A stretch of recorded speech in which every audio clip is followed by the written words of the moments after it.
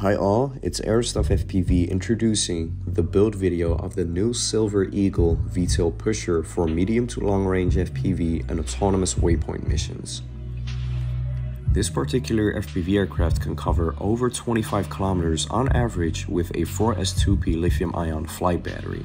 But this distance is covered with a 14-inch slow flight prop, but the aircraft has greater results with a direct drive prop like a 14x7, which is more efficient. So this particular design is the outcome from my development of building capable FPV planes using experimental Airlines building techniques. And what's different in this design compared to its predecessors is that it's having a Depron wing, which is made wider and thicker, but it's approximately 200 grams lighter than all the slimmer wings I built from regular foam board, which is about 450 grams on average. But the Depron wing idea has been around for quite some time, and I applied it to another design of mine, which is an FPV tractor with a T-tail, and got me over 1 hour of flying time per charge. So the Depron wing construction is going to be the future for my builds. But its predecessor, the Peacehawk LR Plus, having a foam board wing, is my most capable FPV plane I ever made, because I covered over 10 kilometers with it multiple times. And the build videos for that aircraft are published on the channel as well. And if you want to go to those videos, I'll put those at the top right in the corner of this video and in the description as well for you to check out.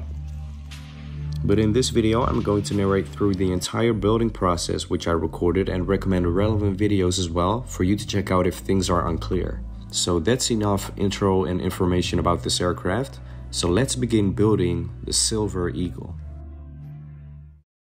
As always, I'd like to give you guys an overview of my electronics before we're going to start building the aircraft. So I have a 600 kV motor and a 14-inch prop as the power plant for this one with a 60 MPSC. I have 4 middle geared servos, the Maytag F45 wing flight controller, and the L9R receiver. And this is optional, but I have a panning device for looking left and right in my long range flights, and a 600 milliwatt video transmitter broadcasting on 5.8 gigahertz. So we're going to construct the fuselage using the experimental Airlines techniques. If you know, you know, and if you do not know, I have linked the videos on the top right for you to check out how you could build the fuselage tubes and the arm and wings and tail sections if needed. Here you see two 5mm thick foam board sheets that are going to be constructed into the fuselage I want. The big or long piece right there is 57.5 centimeters long, and the short one is having a length of 30 centimeters. And the dimensions of a 3-inch height and a 2.5-inch width are the same for the both of them. Here you're seeing me cutting halfway through the foam board using the experimental Airlines techniques, and here I'm using my own technique of taking a ruler and fatiguing the foam board by widening the halfway cut through the fuselage. And at some corners and areas, I fatigue the foam board even more to simplify the folds into the square that it's going to be. And of course, it's going to be the same for the short fuselage section, and it's so easy to fold the corners that I just do it with my hands. So here's the technique of taking a foam board strip and taping it on the outside of the fuselage, which makes it possible to very easily glue the fuselage into its shape by gluing another strip on the inside. After being done with the two independent fuselage sections, we're going to join them together to form one whole 87.5 centimeter length fuselage. So here you can see me eyeballing the fuselage after taping the two together, because you want to align them first before regretting it later. So as you guys noticed, this is going to be the front section. It's going to be the nose because the hatch has been already made for my big LiPo batteries that are going to be in there. So after taping the two fuselage sections together, I'm going to use some hard plastics to glue it internally together to join the two for good. And so I'm going to do it on both sides internally, and then use another plastic card to be glued externally on the underside of the aircraft.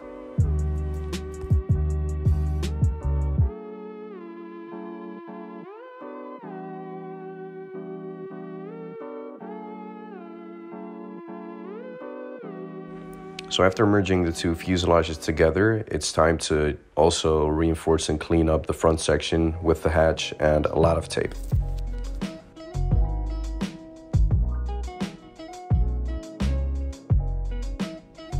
Here are the dimensions on a 5mm thick foam board sheet, and if you want to have clear and specific instructions on how you want to build a V-tail, I've put it on the top right in the corner for you to check out.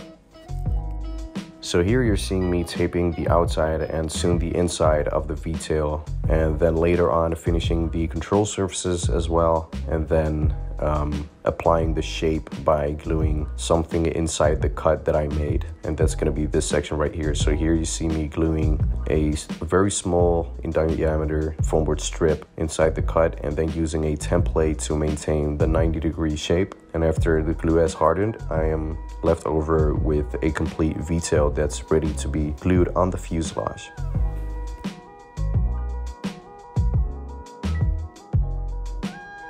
Here you're seeing a block of foam board that's going to be glued internally where the motor mount is going to be, because there's a lot of force and vibration coming from the power plant.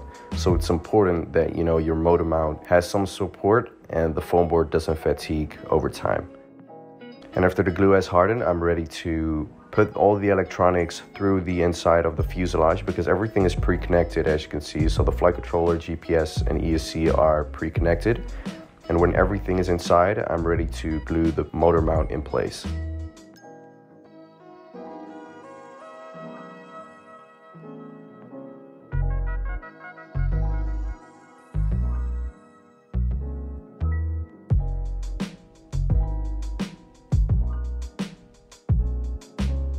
So here you're seeing me cutting out the foam-to-foam contact section for the V-tail. And then there's a lot of hot glue coming on there for the V-tail to be perfectly aligned and being pressed on until the glue has been hardened.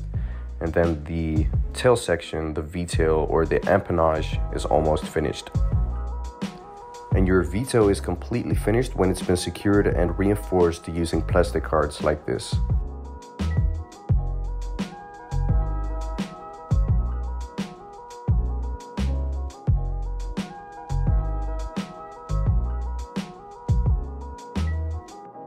So here you're seeing me securing the servos in place for the V-tail. And then after the glue has been hardened, I centered the servos and linked up the control horns. And after that, I did the same for the wings that we're gonna build. And these are Depron wings, not foam board wings. And then later on, I also tapered the back for better efficiency for the prop.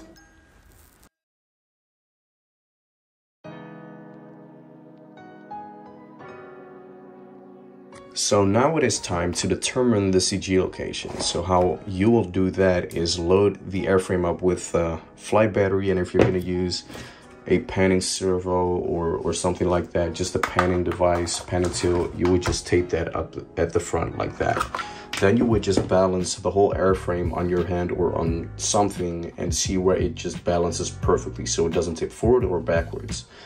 And in my case, I think it's like the dead center of the fuselage, and I just marked it here with the crosshair. So that's going to be the focus, but I'm going to make a big hole right here to establish the flight controller, to have access to the flight controller, and to also reinforce the sides here with paint sticks internally, and also drill holes into them to have the wing tie downs, the carbon little sticks that would secure the wing. And here you can see the wing tie downs here, and that's going to be the same on this airframe as well.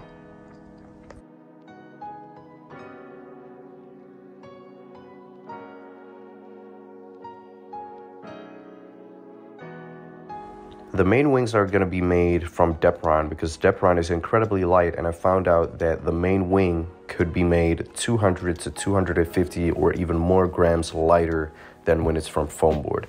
So here you can see a big sheet of 5mm thick Depron with a 6-inch cord and an 80-centimeter span. So here's the process of taping the outside of the wing so that the Depron would not snap, and it's also for the looks and aesthetics of the aircraft as well. So here are a total of 8 1-inch strips, roughly the same length as, you know, each wing section, so approximately 60 to 70 centimeters long. And I'm going to use the experimental Airlines techniques to form the airfoil when the top section of the Depron sheet is going to be folded over. And so these 1-inch strips are going to be glued 1 inch behind the folding point, like the experimental Airlines techniques. And I'm using foam board strips for the bottom and Depron strips for the top. And I'm using the carbon spar itself for the separation between the two foam board strips at the bottom. But here you can see the Depron strips glued in place. And sometimes I'm trimming away just a little bit. And after the strips are in position, I am proceeding the experimental Airlines techniques to finish the wing up.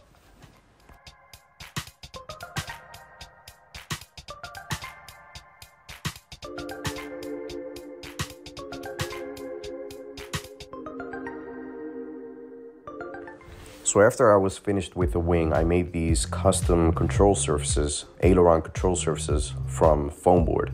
And these are roughly 2 inches in chord total, but they are tapered. So at the root, they are like 2.5 or so, and at the tip, they are 1 inch. So right now, you are actually free to customize your aircraft using your own electronics. So here you can see the video transmitter on the hatch itself.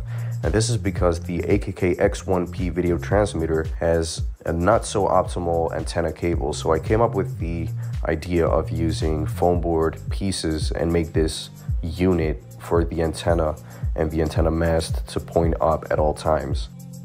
And there was no other place than on the hatch where it could be convenient enough and to be separated as much as possible from the GPS and receiver. So here's my method of using paint sticks with holes drilled into them to be glued inside the fuselage right there, and to have these carbon wing tie down sticks to protrude through the fuselage so that the wing can be secured using rubber bands. And here is the camera device with the panning servo to look left and right, and right there you see the battery stop for preventing the battery to shift forward. So here's the section of me constructing the winglets, which are aerodynamic devices that makes your plane fly more efficient because they cancel out vortices. But most of all, they are for the stability and aesthetics of the aircraft because they are traditional on the V-tail pushers that I make. These are not hard to construct or make, so you just see the finished product right here, right now. And the underside right here was been trimmed down eventually because they were too big. And at last I made the nose section. So here you can see a piece of foam board with the same height as the nose, and then I created a triangle and then glued that on the folded piece of foam board, covered it with black tape, and then eventually glued it and taped it on the front section. And after everything was linked up, like the GPS and the receiver, and everything was configured in iNav, which is the firmware and program that the flight controller uses, I was ready for my first maiden flight. And if you do not want to miss out on that video, please subscribe to the channel. And that was it, guys, for this video. I'd like to thank you so much for watching. If you like the series that I do, if you like the build videos like this, please leave a like and an appreciative comment. And subscribe to the channel to not miss out on the upcoming flight videos and build series that I do. So I wish you guys happy days, happy flying, and blue skies, and I'll see you at the flight video.